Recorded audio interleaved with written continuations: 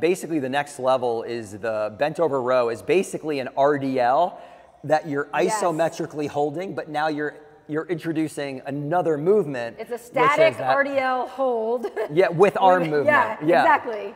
That's a good way to think about it, actually, because a lot of people I see here, I'm always like, get your chest a little bit more parallel to the ground, because when people get lazy, they're here, and then they start doing like a fly. Yeah. I don't know why, but it ends up turning into a bent over fly instead of a bent over row. So how I've been explaining it here is when you have those weights, instead of them falling down by your outside of your knees and pulling up, I'm having them come out a little bit here, spine is neutral, and then bringing the elbows back, squeezing at the top, and then fully extending. So they have to keep their body in this position here, because if they come up, then it turns into this, which we see. Yeah, the only thing I would just be careful on with some people is if they do have a sensitive low back, having the weight out in front here will dramatically increase well, we always say go light, get your form, because another thing is people go way too heavy with these movements, and then say they're here, they're doing this. Yeah. They can't get that full range of motion. So I'm like, go lighter, squeeze, okay, at the top, and then extend, because again, you'll have the guys in here that want to grab the 45s. Yeah. And then they're like this.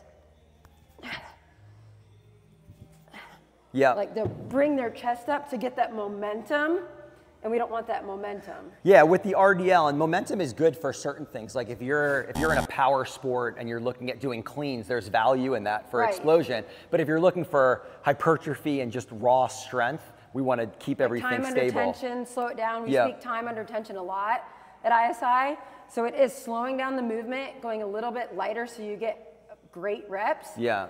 Whether that's 10 great reps or 8 great reps, we are in the lower rep range. Yeah. And yes, we do power some days, but for the most part, it's strictly strength training. Yeah, it depends on the exercise. Yeah. Yeah, so with this, some of the things that I like to look at with this one is that hinge is the same no matter which movement you're doing. You're here, ground those feet into the ground, really squeeze the glutes, keep the core real tight, and then pretend like you're balancing a glass of wine on your back. Ooh, wine. And then from here, the best.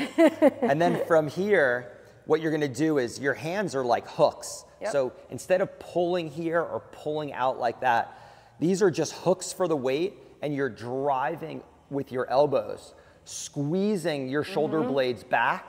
And then when you come down, get that stretch in the upper back, but keep everything from the rib cage down should be like an immovable object, just maintaining absolute stability.